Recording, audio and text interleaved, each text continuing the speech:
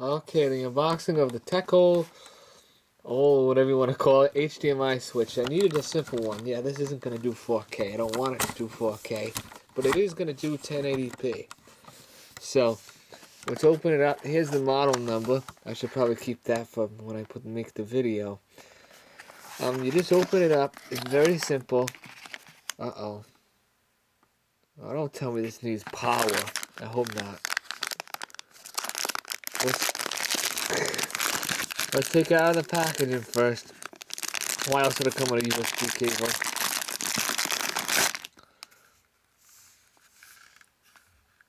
Yeah, what the fuck? This isn't any good. This is just another plug to run around. Well, that's it.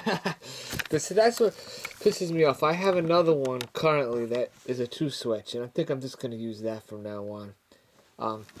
And just unplug stuff and plug it in. Because this is real pain in the ass. This is nobody's fault except these companies. Because I saw the picture and there was nothing about power.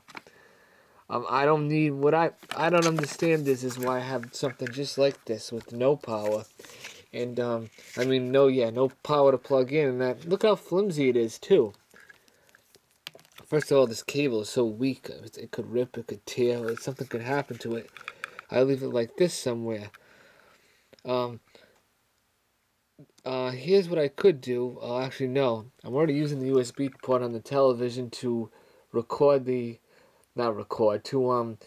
power up the Amazon Fire Stick. So I can't even use this. This is useless.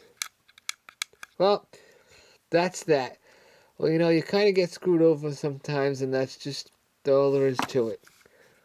All right. Well, that's it. And, well, that's the one disappointment today, but we're going to have something good after this. Bye-bye.